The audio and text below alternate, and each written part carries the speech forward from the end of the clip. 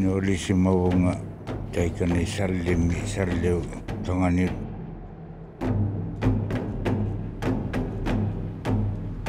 isamagilottaga piujumik sangijumik silakKijâpvimut tâvatuak sangijumik kamakattavattalauama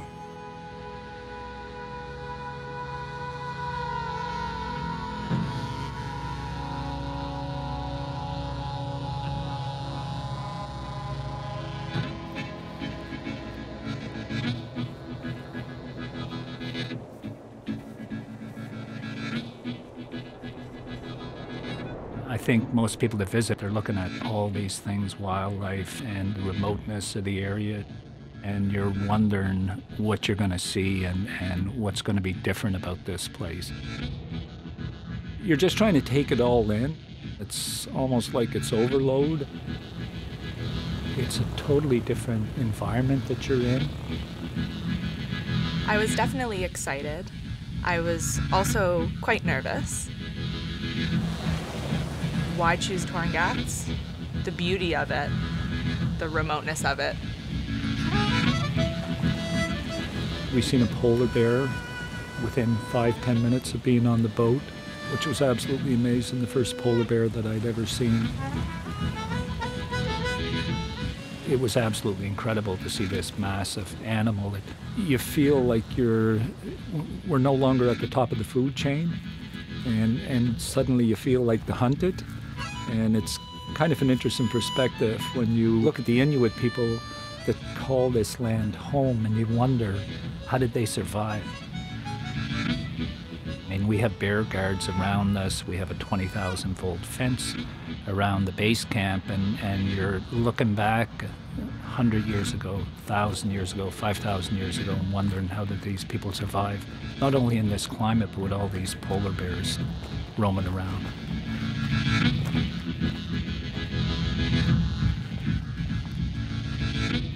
You arrive at base camp, and only after a short time of being there, it starts to feel like home. It's the focal point of the whole adventure. There's such an amazing mix of people. You never know who you're going to run into. And it really starts to develop into a community.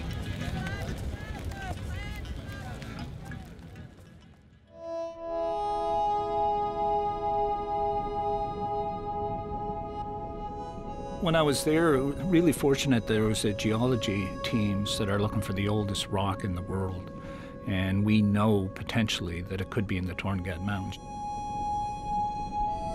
We're talking an area that's 4+ billion years old. When you're traveling through this area and you're looking at these mountains, then when you combine it with the age of them and the history of the Inuit people back there thousands of years, you know, it's just absolutely mind-boggling.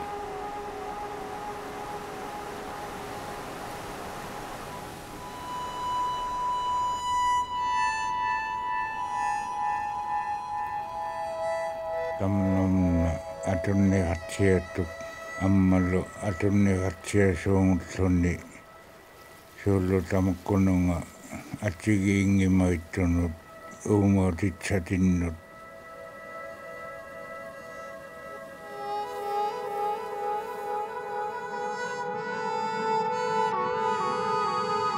They call it the land of the spirits, and the Inuit have this connection. And when I say the connection, you actually feel like there is something there.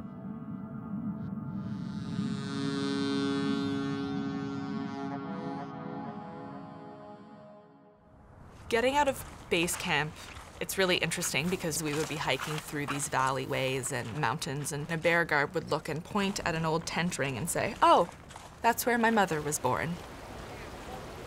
It's something that I think the rest of Newfoundland and Labrador and Canada as a whole, and even the world, doesn't realize, is that this culture is very much alive, and people still choose to live on the land. We expect, because of modernization, that that is not something that one would choose to do, but it very much is.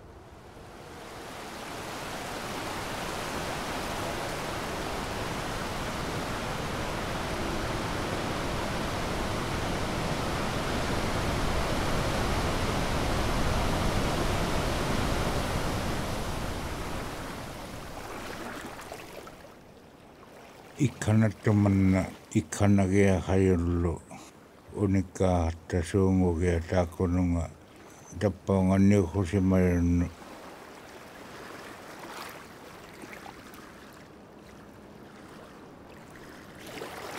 So I remember being on Rose Island, and we had a Inuit lady with us that has been born on the island. And she had been born in a sod house in 1948.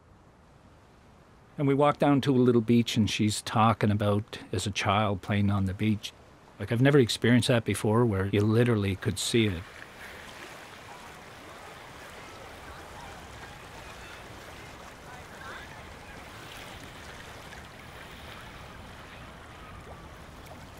You feel like you're getting a very genuine experience when you're able to share in those memories with the people that are telling them. I'm so privileged to come here. I will never, never, ever forget this land. It's my homeland.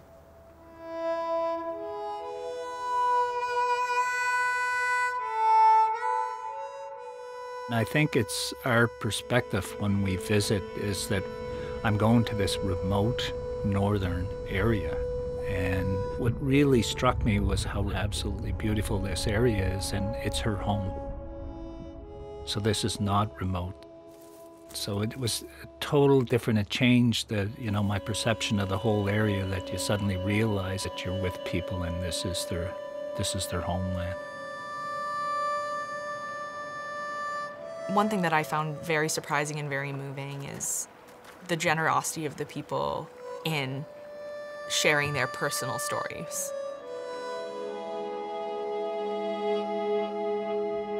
Something that is typically very intimate was so easily shared.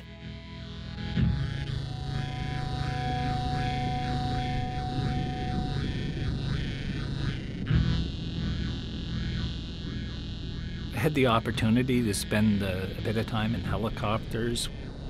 I have an absolute death fear of heights, but of course you're gonna overcome it when you're in the Torngats. We flew out of base camp, across crystal clear water, beautiful sunny day.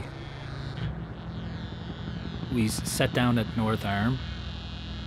We had a number of Inuit elders that were with us, and I had the pleasure, they asked me, which is not a big task to ask me, was to provide the fish for the feast. So I immediately started doing some of the fishing.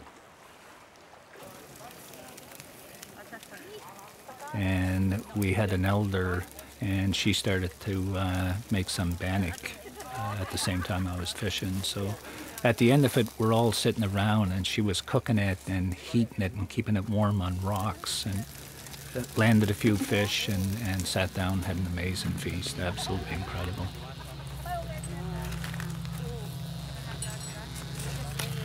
The Inuit, I've never met a group of people that are so connected and so much part of the land.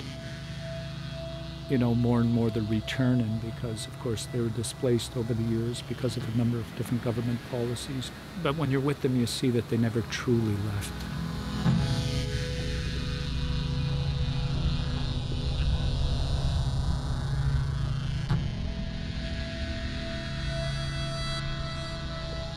Siulipami isumagiyolamatan silakKijâpvimi tapani iyahandinga tamanna uwannu hanuilongimaitu ammalu tappanga tsainawarnalugan.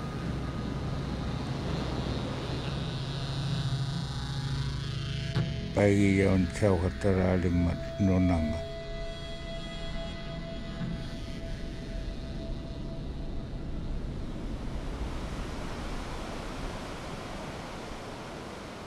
Out of all the parks I've been to, all the places I've been to, this is the only one that's had that impact on me, where for days I was trying to figure out what's different about this place.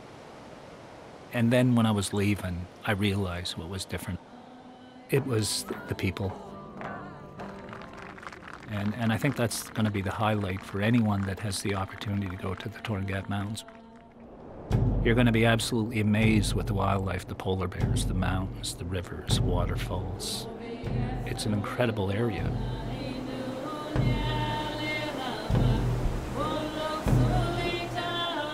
I've never been on a trip that has been so emotionally fulfilling. I think the biggest draw is the people you encounter.